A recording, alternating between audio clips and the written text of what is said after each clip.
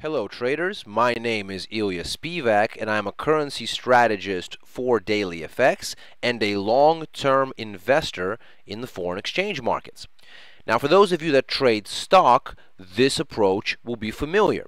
So for example, if you expect overall global growth to accelerate, you might buy a broad-based stock index like the S&P 500 and follow the trend higher. But doing this in the foreign exchange market can be a bit confusing for new investors. So for example, if you wanted to buy the US dollar, the question arises, should you buy it against the euro? Should you buy it against the yen or maybe the British pound?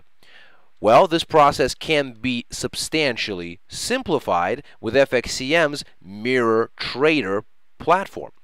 So if you wanted to buy the dollar or any number of currencies, you could follow the direction of those currencies as a whole by buying a diversified basket of that currency against its major counterparts. So if you wanted to buy the US dollar, you would simply click on the arrow under the open column, hit the open button, and you are in the trade. Thank you for listening and good luck.